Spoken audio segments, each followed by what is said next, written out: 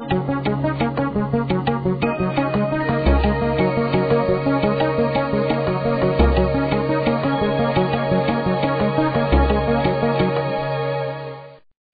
title is Thief on the Cross Has a Name.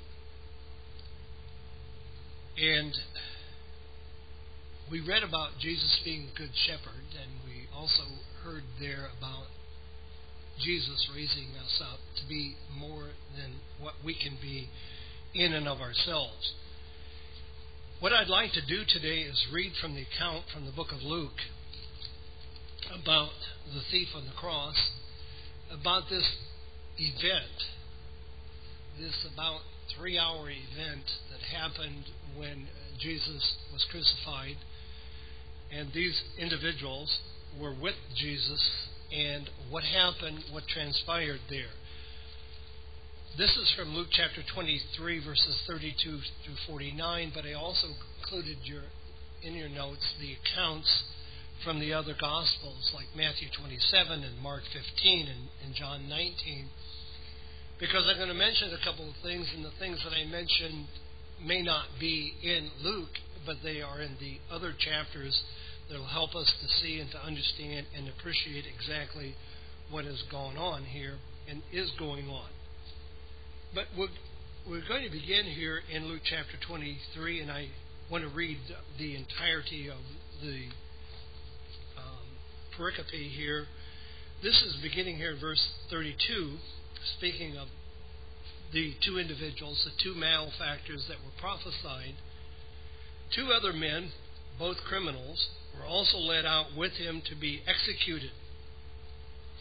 And when they came to the place called the Skull, where they crucified him along with the criminals, one on the right, the other on his left, Jesus said, "Father, forgive them, for they do not know what they are doing."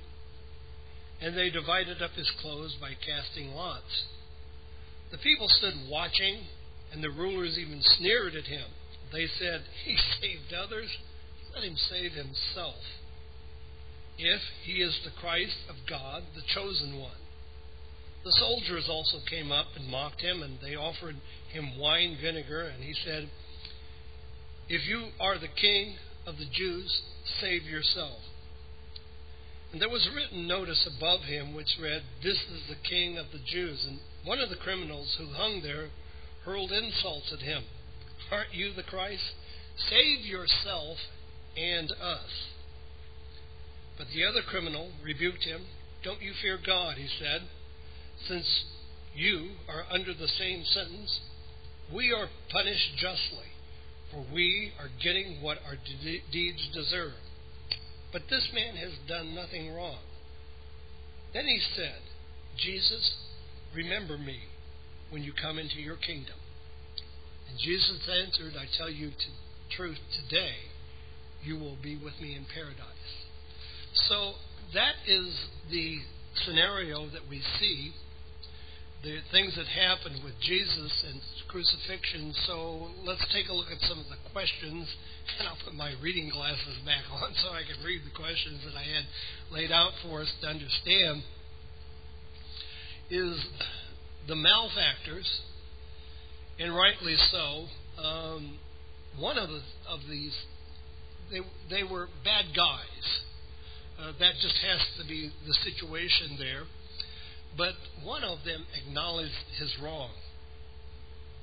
Their view of Jesus was from their own crosses, and we kind of have to think about that. They are the only ones who had a different view of Jesus. They were looking out over what Jesus was looking out.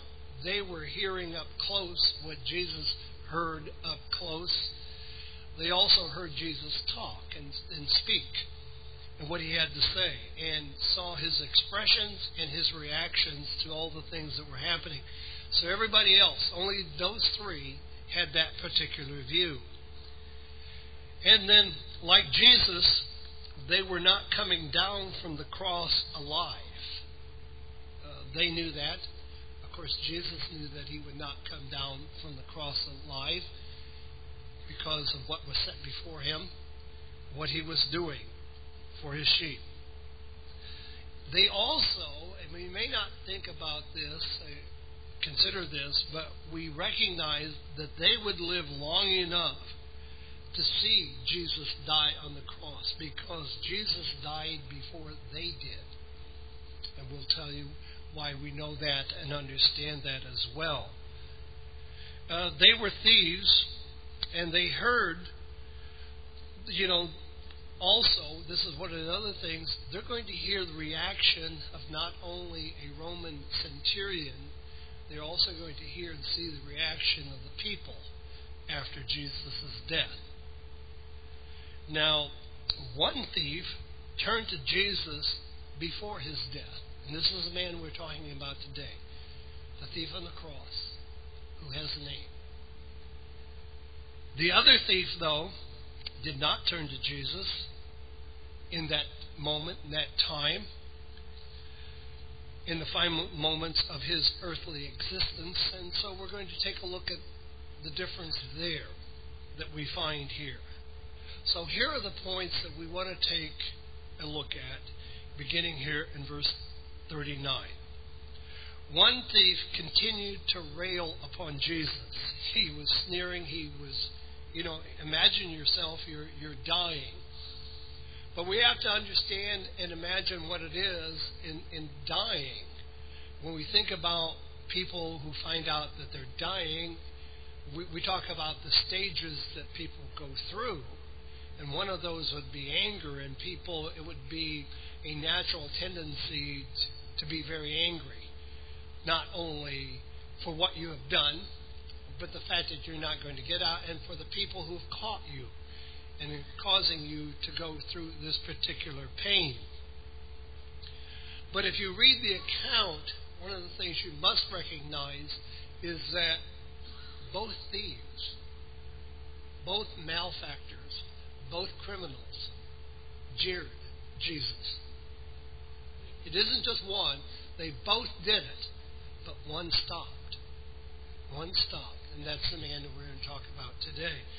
Because when you read the other accounts, it talked about how they clenched their teeth. They were like the others, jeering at Jesus. And of course you see the contingency of people who are doing these things.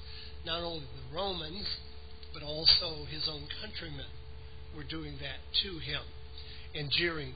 And I would say that I think we can pretty well determine that all the jeering was not focused on either one of the criminals, on the right or the left-hand side, but rather it was focused on Jesus. And all the spitting and all the things that they were directed totally at them, at Christ.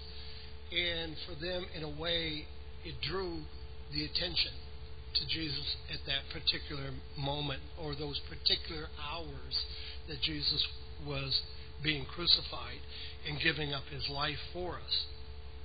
So the one continues this process of and then the word they use is railing on him for who he was, and sneering and making fun of him, and saying such things as, if you be the Christ. This is a challenge to Jesus. If you be the Christ, then they're also smearing his name, who he is. And we find that. Then in verse 39, the one thief, the one malefactor says, save yourself. Because obviously his thinking is, there is no hope for us if you be this Messiah, if you don't save yourself. Save yourself and then save us as well. Come down off of the cross and save us. That's his approach at that time. Then we go on to verse 40 here, and we find that the fellow thief rebuttal of his accomplice. I don't know that they're accomplices and the like, but they're both in that category of being malefactors. And so he begins his rebuttal, and he begins it by telling him, don't you fear God? Now this has, in some sense, not as much attention drawn to Jesus as it is a belief that there is a God. Feeling the blues today, or tired of life already? Do you have questions about life, or need spiritual advice? The Worldwide Church of God is located in Fairfield, Santa Rosa, and Modesto, California. We welcome everyone to attend our worship services with us every week at the times listed on your screen.